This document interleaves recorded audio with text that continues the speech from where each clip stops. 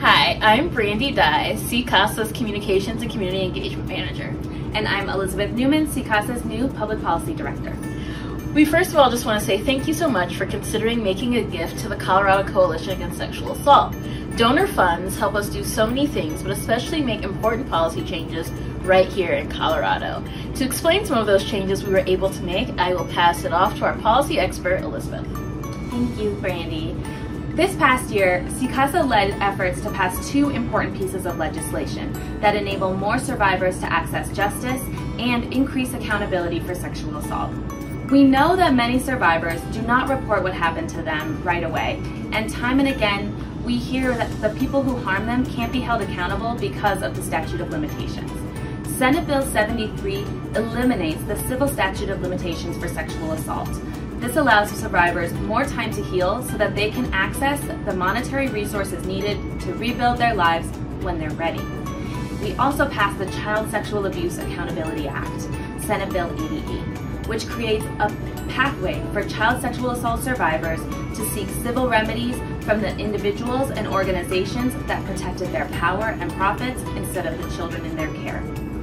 Child sexual abuse is a major public health issue with significant costs shouldered by victims and society.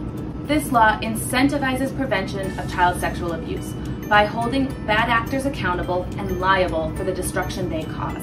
And for those who were harmed before this law takes effect in January 2022, there will be a 3-year window of opportunity to seek accountability for their cases.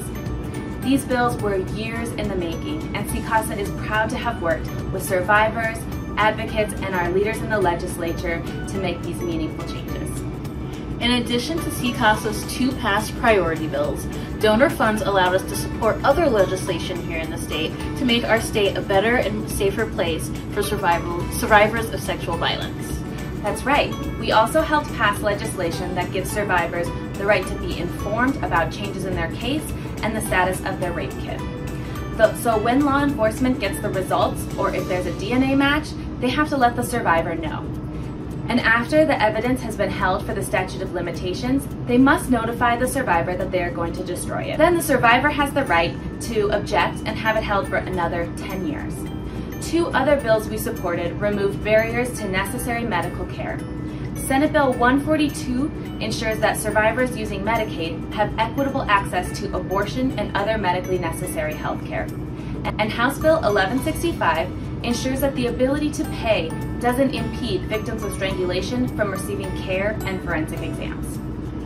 Donor funds really allowed us to make these changes right here in Colorado, and that's why we are hoping that you will support us this Colorado Gives Day.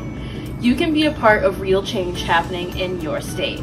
This year, Colorado Gives Day is Tuesday, December 7th, but you can schedule your donation to the Colorado Coalition Against Sexual Assault as soon as November 1st. Thank you. Thank you.